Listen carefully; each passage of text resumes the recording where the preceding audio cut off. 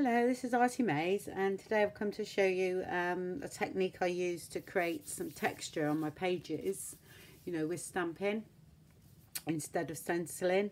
And I've created this just out of some funky foam with, all you do is heat it and you press it into a texture plate similar to this one, like that, the old Friskus plates that most probably a lot of us have got.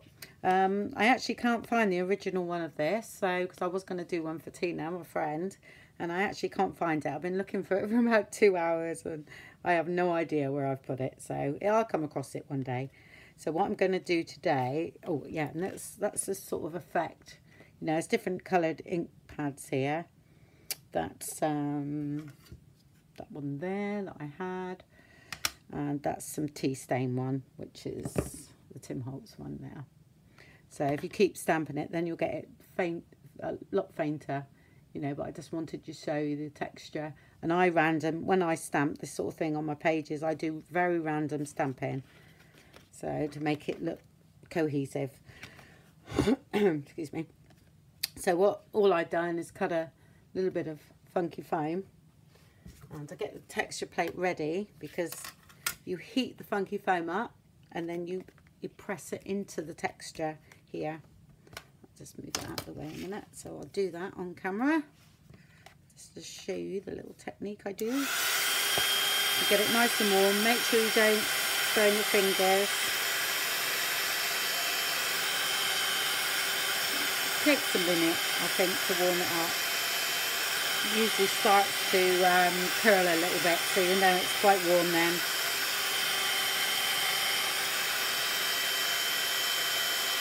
You can do it with rubber stamps as well. You can heat it up and stamp the rubber stamps in, and it gives the reverse look, an inverted look.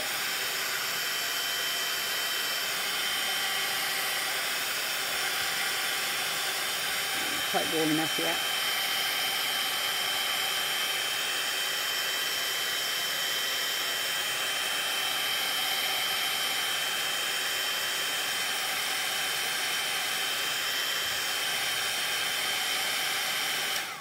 So okay, you've got to be quite quick. So, and then it even gives you the indent of your fingerprints. Look. Don't go right to the edge. And again, it picks up randomly, so when you stamp, it's even, that should be fine. But you can't really see it, but when I ink it, I just picked up a little bit too much ink there, but actually what I'll do it the other way, because it's raised, and then you can see it a bit better.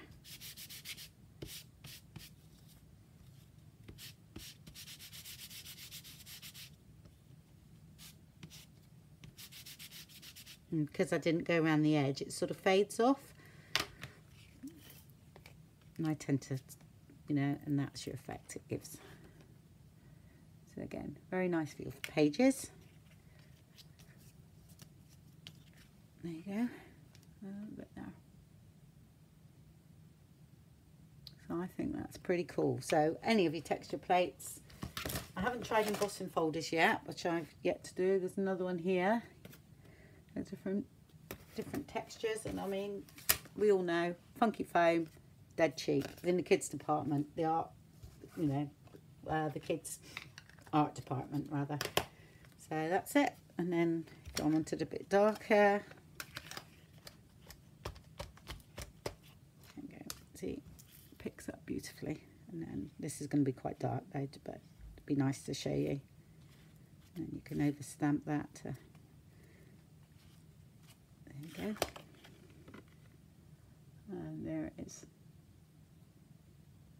That's it. And you can do that with so many things. You really can. There's there's those foam things. I've got one here. It's like those. And you heat those up, and you can put your rubber stamps in, or any impression in your jewellery or anything, and you just literally, I've done one there, but I've actually and you just keep heating it up. you know, when you finish with the design, you heat it up and it disappears and you do another one. But if you get a really good one, you tend to keep them. And these are, again, very cheap. But I haven't done any recently. Right, so, well, that's it for today. So you can imagine what that'll look like. So you get all your texture plates out and you'll be looking around for things to, you know, because you can literally use anything. So, like I say, I might in a minute actually try the embossing folder here to see if that works. I'm sure it should. Actually, should we do it now? I think we will. Let's cut a bit of foam out.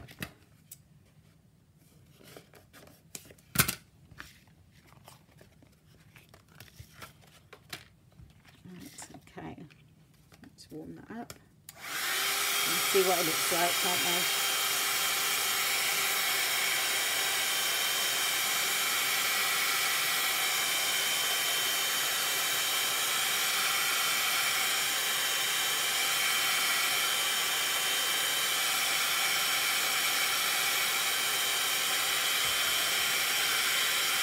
So I'm just looking to make sure it's the raised side. It's just here, I think. Yeah.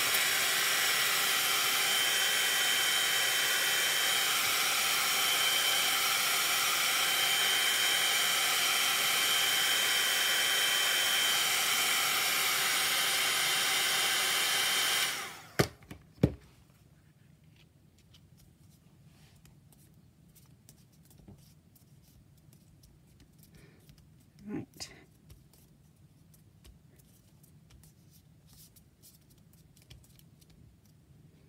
Okay.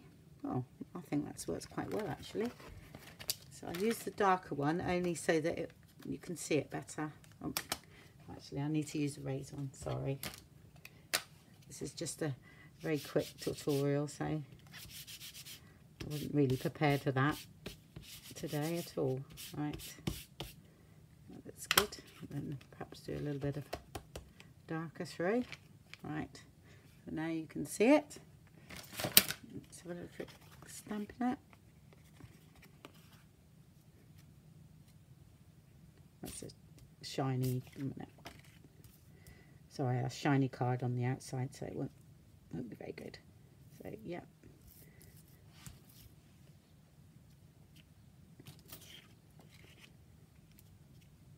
That's it. Now it's dried a bit. It's okay.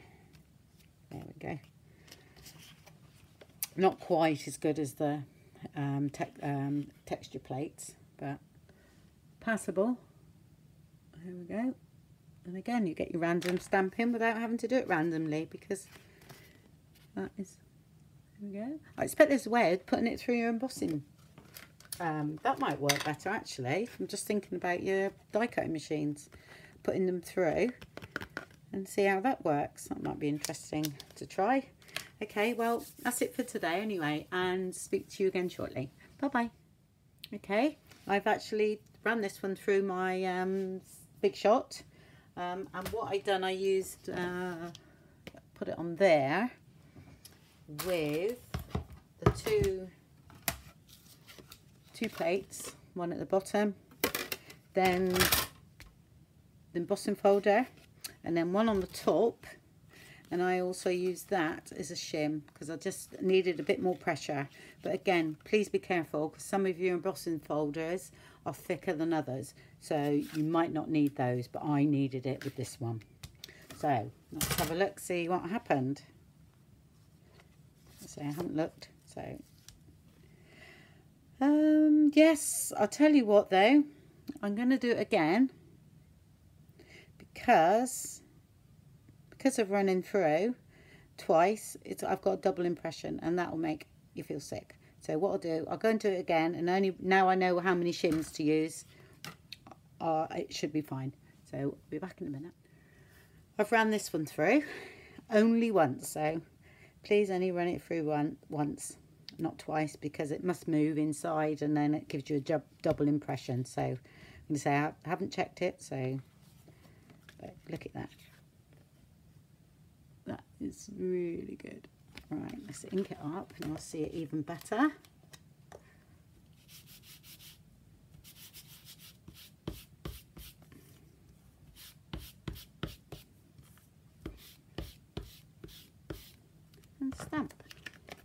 So this very light, this one. I think this is running out a bit, so there we go.